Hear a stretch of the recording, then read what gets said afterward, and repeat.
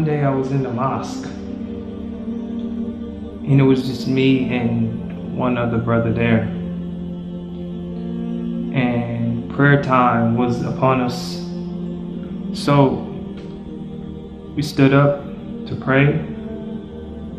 He gave the Iqamah. And right before I raised my hands to say Allahu Akbar, he stopped me. And he says, "You're not going to take too long, are you?" So the question threw me for a loop. I really didn't have a response. And he says, "Whenever I pray and it takes too long, I have a hard time paying attention." And after the prayer, I couldn't help but to think, how many times was I that brother? How many times were you that brother? Rushing the Sholat to get to the dunya.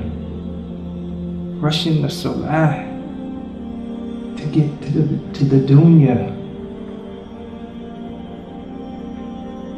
This world, it constantly tugs at us. You have to be here, you have to be there, you have to do this, you have to do that. And sometimes when we stand to pray, it's hard to silence those voices, those obligations that we have.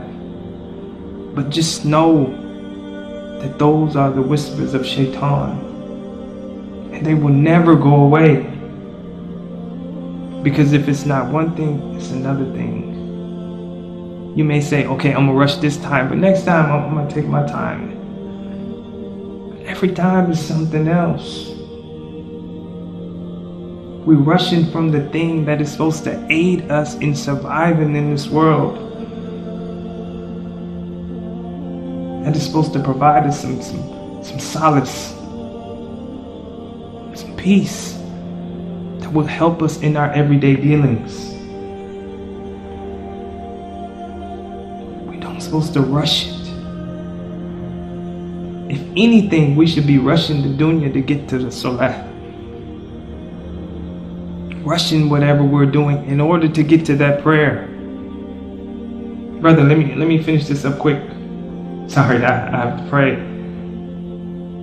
Whatever it is that we're watching or doing on the computer, let me hurry up and do this, because I have to pray. That's the importance that we should give. The Prophet ﷺ said that when we're praying, we're in a private meeting with our Lord. A meeting with Maliki Yawmiddin.